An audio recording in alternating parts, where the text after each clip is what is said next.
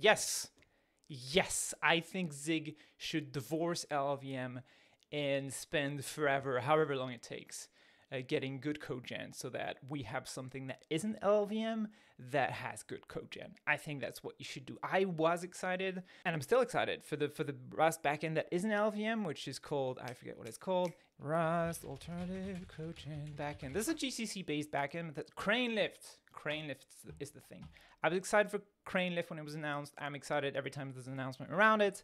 My dream is to have something that's not LLVM, so that it's not a pile of C++.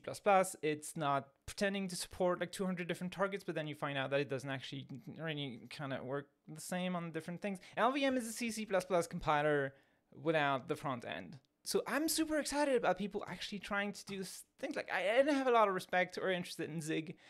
Before that, it was just the comp time thing was interesting.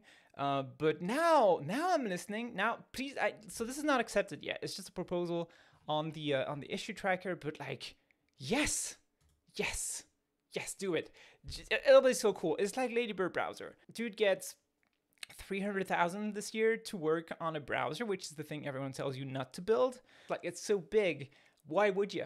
Right? We've already solved browser in his Chromium or Blink or WebKit or whatever. Yeah, I'm always excited when people try to build these huge things by themselves over again, because like then we learn a bunch of stuff, because there's a chance to actually do it different this time. And I want to have more different things. The downside is that it's going to piss off everyone, because like one of the reasons people were interested in Zig is that because it was using LLVM, they were getting C++ compatibility for free, essentially, and that's no longer going to be the case if they do this.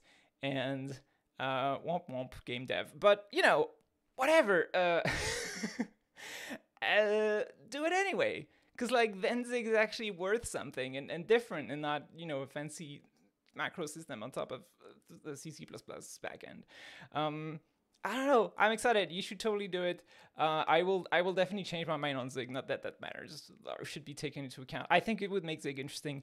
I'm excited about anything that isn't the main thing that everyone's doing. And yeah, I like for there to be different places where research in terms of code gen can happen. And if that's one way it can happen, then that's great. So yes, 10 out of 10. Yes, go for it. That would be amazing. That's all I wanted to say. I made a video just for that. I was just excited. That's it. Bye. Ain't nothing but a heartache. Ain't nothing but a mistake. I never wanna hear you say, oh yeah, I want it that way. Tell me why.